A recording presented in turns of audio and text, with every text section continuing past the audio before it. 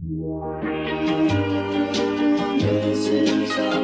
guys, my name is Em. Welcome back to my channel. I hope you're ready to see me read for 24 hours straight. So let's pick out my TBR and then I will get into the readathon.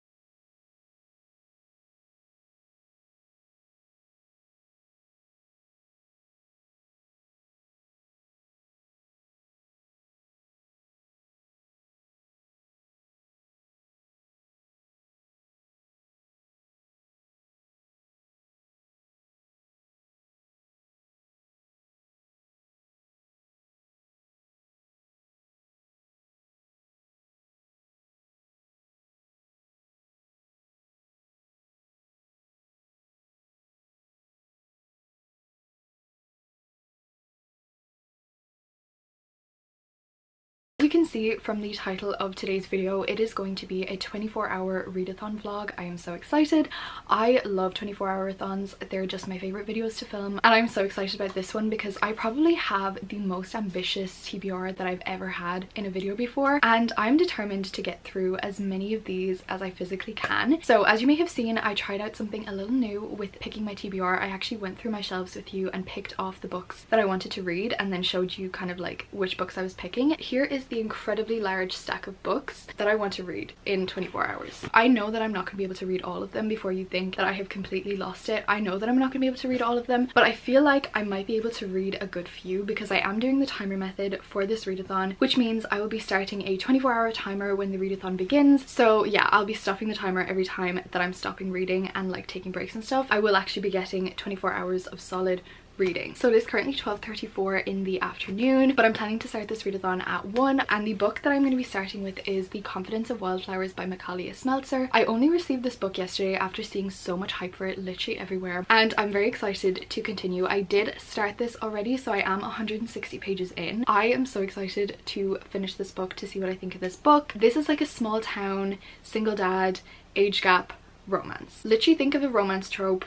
It's probably in this book. I'm hoping to start this at 1 and then just read for as long as I possibly can. Hopefully finish it today. Like, I think I should be able to. There is a lot left, but I do think I will be able to. So yeah, I am very, very excited to read this book and to bring you through my thoughts. So for the remaining 20 minutes before the readathon, I think I'm just going to quickly clear up my room a little bit, get it cozy so that I can sit and read for the rest of the day. So let's just get into it. But if I'm listening to an audiobook, I will be listening to Finlay Donovan Knocks 'Em Dead, which is the sequel to Finlay Donovan is Killing It, which I finished last week and loved. So that is the audiobook I will be listening to if I do need an audiobook, but I'm going to be starting with this one. Let's ignore the fact that literally 90% of this stack is romance. So yeah, I will come back to you when the readathon is beginning. I'm so excited. I hope you enjoyed this vlog. Okay, it is 1 p.m. It is readathon time. I am ready to read, but I've started organizing my room now, which I don't know why I decided to do this at the most inconvenient time. So I'm actually going to start with Finlay Donovan Knocks 'Em Dead while I'm cleaning.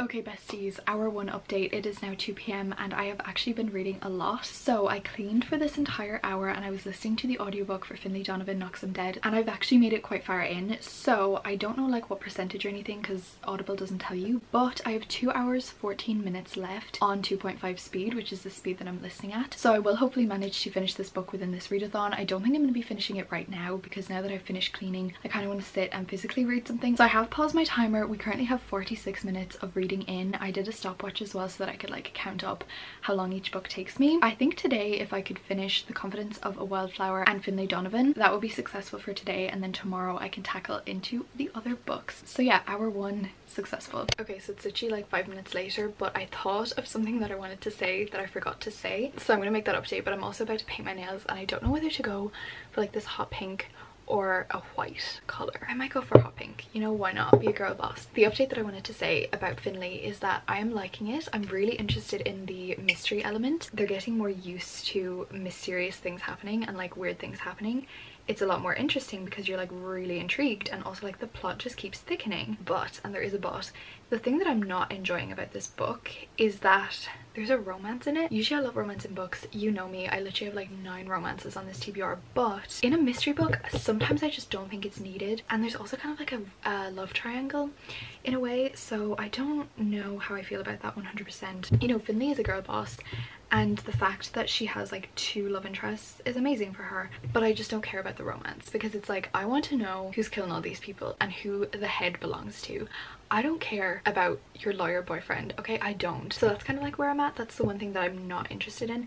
And it's like, it's not a huge part of the book. Like, I can still enjoy the book unless one of the guys in the romance ends up being the killer. That would be good. That is all I have to say for right now. I'm gonna go paint my nails. Hi besties. Okay, it is now 5:20 in the evening and I have just finished my first book of the readathon. I have been reading for 2 hours and 3 minutes, but I have just finished my first book of the readathon, which was Finley Donovan Knocks Him Dead. So I have now read 368 pages. I have a few thoughts on this book, and honestly I'm not really sure yet of what I'm gonna rate it. The thing is, I found this with the first book as well, and I didn't really notice it until Bisma pointed it out, and now I really noticed it in this book. Throughout the whole book, the stakes are so high, things keep happening, there's really dangerous people involved in this book. Like, this is literally about this woman who has gotten involved with the mafia. So like, she's in a lot of danger, people are in a lot of danger, the stakes are high. But the endings of the book end up being the most anticlimactic things in the world,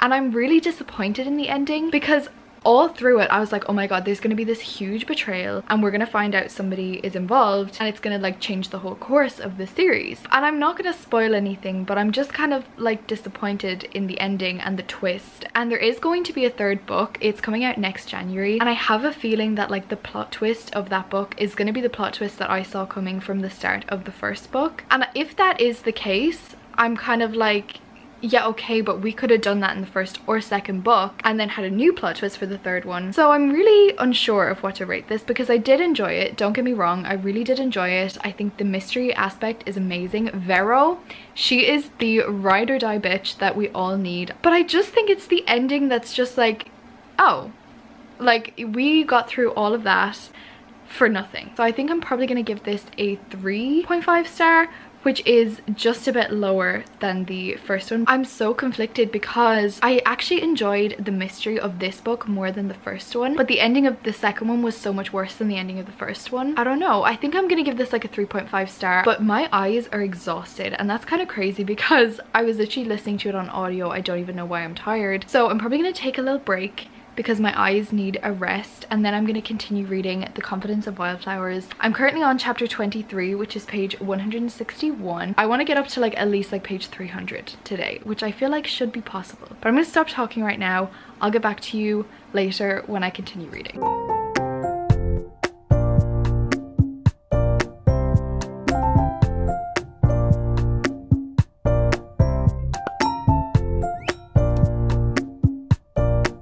Hi besties. Okay, it is now almost 11 p.m. and I haven't read a single page since I spoke to you last, but I've edited my video for tomorrow now, which honestly took so long because I needed to do that and I had to edit it from scratch. So now we're ready to get back into reading. So I'm going to open back up my timer. I'm going to get back to reading. I'm not even going to set like a goal for myself, honestly. I'm just going to try read as much as I can. I've read for 2 hours and 3 minutes, so that's how long it took me to read my first book. Let's see how long it will take me to read this book. Okay, let's go.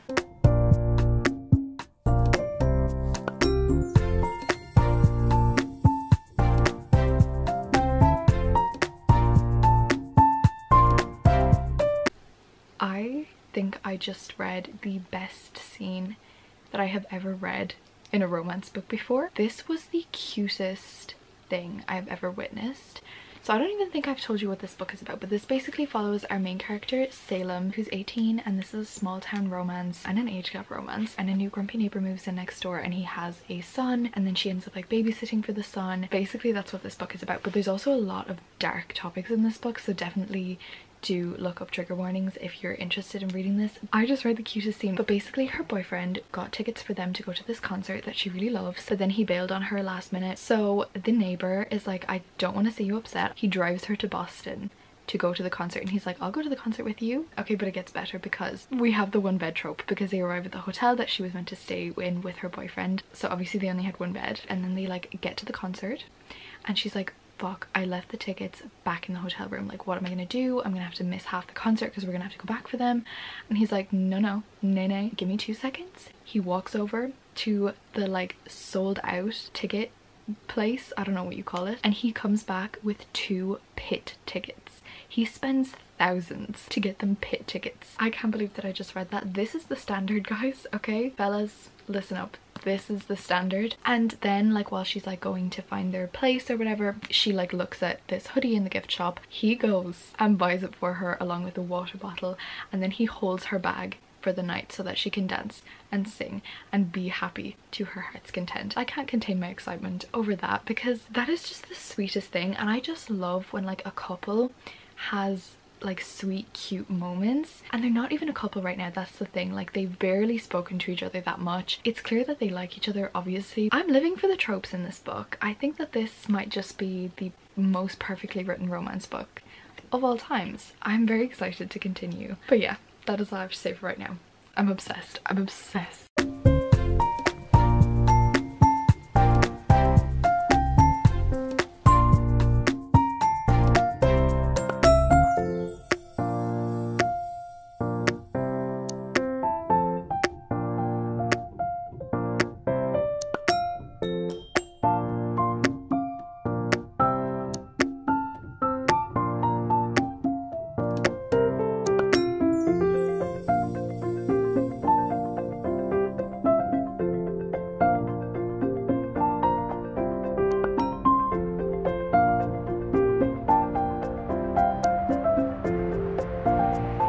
God, okay, I'm on page 196 and I just literally laughed out loud for like 5 minutes at a scene, and then I had like this moment where I was like, wow, I'm really like sitting in my room at midnight laughing over a piece of paper. But this is so funny. I am obsessed with this book. Oh my god, I love it so much. Okay, so I'm on page 238 and I have a teeny complaint. She does have a boyfriend and she has just made a move on there. Cheating in books is not something I like, obviously, but there are some circumstances where you're kind of like, you don't really care because like the boyfriend's an asshole or something. I'm kind of mad at Salem because like her boyfriend was really nice and he kind of didn't do anything wrong, and it's totally okay that she doesn't want to be with him anymore. Like, that's fine, but just break up with him, babe.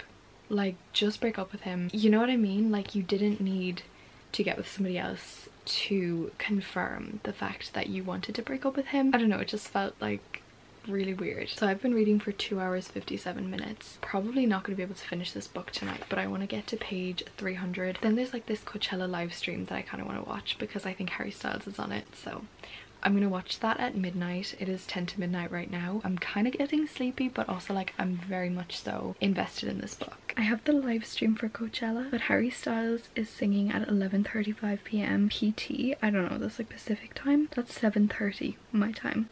Question: do I stay up and listen to all of the artists and then be delirious for Harry Styles but like still here, or do I sleep and wake up for 7:35 to watch Harry Styles? That is the question. I mean, it works out though. I'm doing a readathon.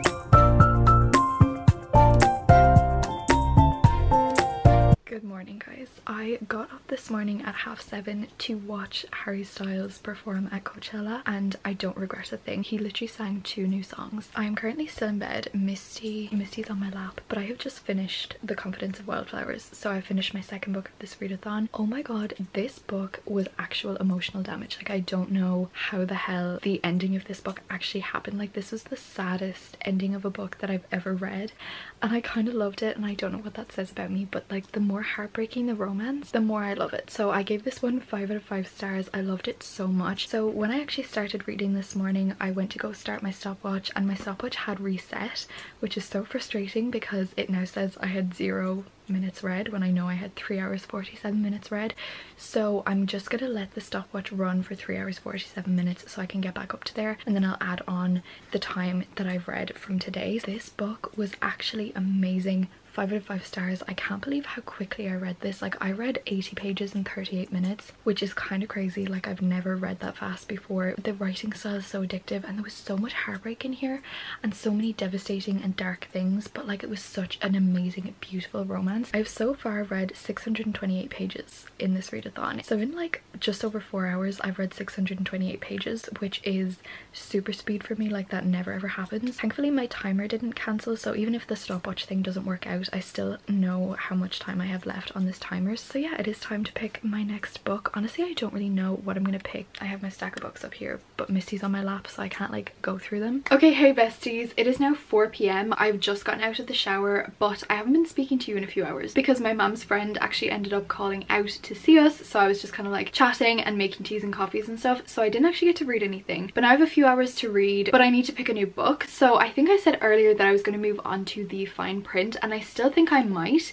It's just off-putting how long it is because I do want to kind of finish a book in like one sitting. Like, the serotonin of finishing a book in one sitting is unmatched, so I don't know if I should pick this up. I do also have Throttled by Lauren Asher, so the same author, on this TBR, and I'm still mad at myself for getting the cover with the man on it. Like, why didn't I get the cute cartoon drawing cover? Like, why did I get the one with the man on it? The only bonus is that to me he looks a bit like Theo James, which I'm not mad about because Theo James, chef's kiss. I don't think starting 2 series by the same author at the same time is a good idea, so I'll probably just pick one of them, and I'm leaning towards this one. I was also considering picking up All Your Perfects by Colleen Hoover because this is a very short book. It's just less than 300 pages, and Colleen Hoover is extremely quick to read. I've been reading for 4 hours 25 minutes so far. I've got 20 hours left. 20 hours left. I don't know how I feel about that because that's a long fucking time. But yeah, I'm gonna stop talking. I'm gonna pick a book to read, and I'm just gonna start it and see how far I can get into it. Hi besties. Okay, it is now 5:40 in the evening, and I have a reading update on the fine print. I made it to chapter 10, which is page 85, and I'm really liking it so far. I do think it is a quick read, and I hopefully will be able to finish it within this readathon, but I'm just not like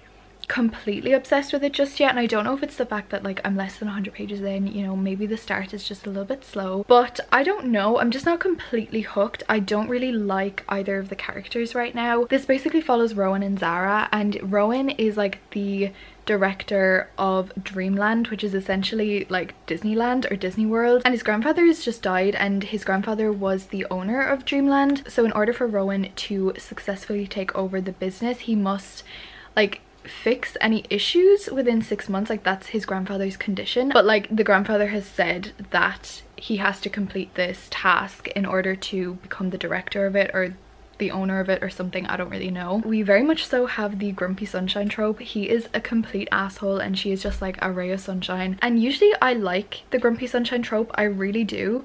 But in this one, I'm just kind of finding her a little bit irritating at the moment. And again, I'm only 85 pages in. It doesn't mean that I'm going to think that the whole way through. But right now, I'm just finding her a tiny little bit irritating because like she's coming in to him. He's a billionaire. First of all, I don't care if he's an asshole, if he's a billionaire. But she like comes in and insults his whole business and tells him like, I think you're doing a shit job. And then she gets promoted because of that. Which like, I understand, but I feel like in reality, if you go in and insult your boss in the most demeaning way possible, you're not gonna get a promotion, babe. You're gonna get fired. I know that this is a romance book, so I don't know why I'm being so particular about it. I'm just not completely obsessed right now, but I do still really like it. So let me check on the timer. I did pause it a few minutes ago. I've read for 5 hours and 2 minutes so far. So right now I'm actually going to go for a walk. When I get back, I'll probably take a little break and then I will continue reading the fine print. I kind of want to get to like page 200 today. I think that would be my goal because I don't want to like burn myself out completely by reading too much at once. But I think if I could get to page 200 today, I would be really happy. Okay, so I just reached page 110 and I have a complaint. Basically, I can already see what like the conflict is going to be in this book. It's a fast read, I'll give it that, but I'm just not like 100% obsessed. Good morning besties and happy Easter. It is Easter Sunday today. I am just about to get collected to go out for Easter lunch, so I do have to make this update really quickly, but I actually forgot to give you a reading update last night. So I did continue reading the fine print. I've not finished it yet. I made it to chapter 28, which is page 226. I'm liking this book. It's nothing special, nothing's jumping out at me. The little like miscommunication thing that I was talking about, that was already had, so maybe I'm hoping that there won't be like a third act breakup. If there was another conflict, I think I'd be a bit mad, but also there's nothing really happening in this book. I'm just not completely in love with it. I don't know what it is. I think I'm just not vibing with either of the characters. Like, they're nice, but they're nothing special. But let's check out the timer. So I have been reading for exactly 7 hours so far in this readathon. So I have currently been reading this book for 2 hours 35 minutes, and I've read 200 pages in 2 hours. So I do want to finish this book today, and sometimes I feel like the second half of books is shorter than the first half of books. I don't know if that makes sense to everybody, but it makes sense to me. The second half is shorter than the first half. So yeah, I've got 16 hours 49 minutes left in this readathon.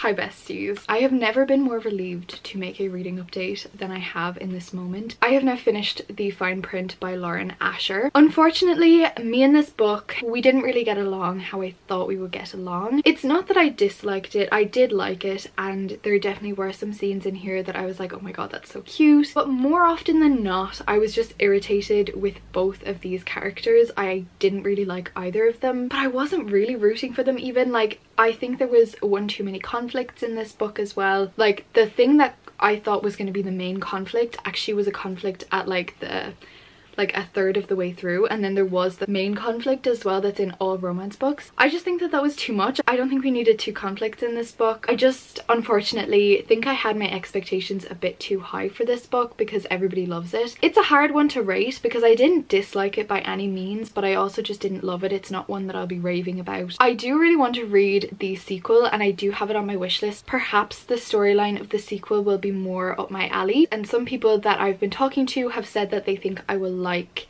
the second book a bit more. But we got to meet like the main character from the second book in this book because they're brothers, and he's kind of an asshole, and I just don't know if this is a thing that runs in the family, that they're all assholes. Yeah, I just wasn't feeling it. I don't know what else to say about this book. Another thing that I will say that was good about this book is the representation. Our main character Zara has a sister with Down syndrome, and she is actively promoting diversity and more accessibility throughout this whole book, and I think that was really nice and important, and I loved to see that. But other than that representation, along with a few cute scenes in here, it was just average. So I think I'm gonna give this a 3-star, possibly like 3.5, 3.75. So I've been reading for 9 hours 19 minutes. Okay, so that book took me 4 hours 53 minutes to read, which was a bit longer than I would have liked, but also the fact that it is nearly 500 pages makes sense that it took me 5 hours to read. So I have got 14.5 hours left in this fucking readathon. I'm gonna get through as many of those as I can today because I am losing steam. I am losing steam fast. I am so tired. I don't know how much more reading I'm capable of doing because so far I have read 1068 pages. Can I just stop the readathon here? Because I've read over 1,000 pages in 9 hours, but also I've dedicated myself to it now. I've got to follow through. I'm gonna stop talking right now. I'm gonna go pick out my next read. I will take you with me as I go through the pile of books. Okay, so now it is time to pick my next read.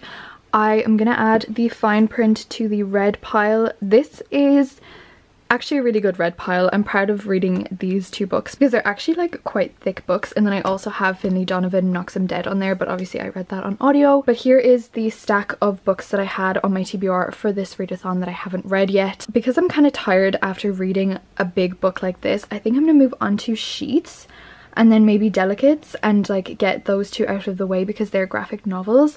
And then I think I'm gonna go for Dirty Letters by Penelope Ward and V. Keeland because this one is like 280 pages and I feel like it would be a fast read. So I think that's what I'm gonna do. I'm gonna take a little break by reading Sheets and then maybe Delicates and then start on this as my next read.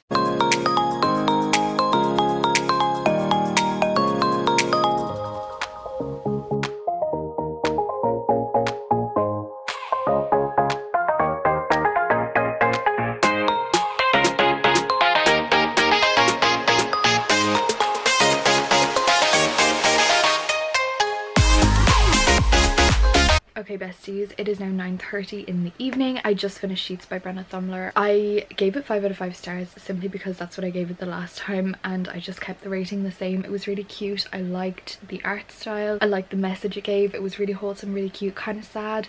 And yeah, I really liked it. So I've now been reading for 10 hours 10 minutes. I am going to pick up another book this evening, I think, because I really want to just read more and like get more time in, because we're literally under halfway through the readathon. But I decided to pick up Dirty Letters because it's 280 pages, but I read the first chapter, not even the full first chapter actually. I was reading for 3 minutes and I was just getting kind of stressed because the main character was having panic attacks and stuff, and it was just kind of making me anxious reading about somebody being anxious. So I am putting this down for now, but right now I think I'm going to pick up All Your Perfects by Colleen Hoover because it's the next shortest book that I had. It took me 47 minutes to read Sheets. I have a coffee here in my Ursula mug that my mom made me, so I am going to go read. Also, my mom made the coffee, not the mug. The Disney store made the mug.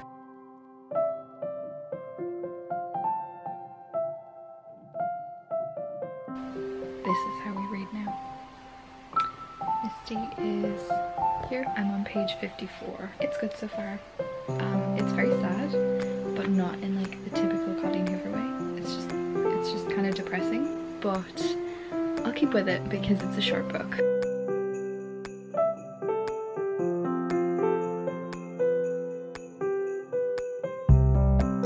Hi besties. This is a hate post for Apple because once again they reset my stopwatch to 000.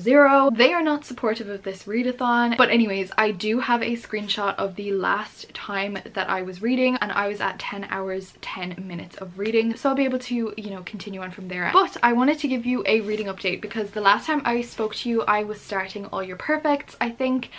I am currently 100 pages into this, which is a third of the way through. There's only 300 pages in this. Not really liking it, honestly. This is not my favorite coho so far. I know that Colleen Hoover's books are usually heartbreaking. I'm aware of that, but sometimes it's like just a heartbreaking romance, but this is just kind of sad. It is bringing down the vibe of this readathon. So today I actually started a new book on my Kindle. I started Jump by Macaulay Smeltzer. I'm just obsessed with anything Macaulay Smeltzer since I read The Confidence of Wildflowers, but I decided to start this because it's a novella, so it's like 150 pages I think, and it is a 90s romance. And I don't know why I never thought to look for these before. I never thought that this was a thing before, because 90s rom-coms, best films ever. Like I would literally watch those one after the other 24/7. Why didn't I think to look for that in book form? Okay, so I am loving this book. I'm halfway through. I am 100% going to finish that today because I'm so obsessed. And then I might also try to finish this before I go to bed. I am fairly tired because I've just gotten home. Honestly, I might just put it down until I'm feeling the mood to pick it back up again. But I got some really exciting book mail today because I got a gift, and I didn't actually end up opening it on camera because I had to go so quickly this morning. But I got Layla by Colleen Hoover, and the amazing Selena sent this to me. Thank you so much, Selena. I was so shocked to get this, and this is just the nicest thing ever. Thank you so much, Selena. This actually made my day. She said, "Hey Em, I've been loving your videos lately and binging your readathons for reading motivation. I hope you enjoy, Layla. Have a great day," from Selena. Thank you so much, bestie. Honestly, this made my day, and I am definitely working my way through Coho's backlist, but also I wanted to welcome a new member of this family. Meet Camden. Honestly, I would not have picked the name Camden for you, but it's the name that he was given. It says it on his little tag, and I just kind of decided to go for it, like Cammy. You know, that's a cute name. Today I went to this big toy shop with my sisters and we were shopping for some gifts for them and then a gift for our cousin as well. But naturally, like the child I am, I also came out of the shop with a new addition to my family. But it is so cute because on his little tag it says that he wants to be a dental hygienist. That's his dream, and he loves hiking with his friends. Now, if I had read that before I bought you, I don't know if we would have been a good match because I neither like hiking or dentists, but welcome to the family, Cammy. But yeah, nonetheless, I love him. That is all I have to say for right now. I'll come back to you later.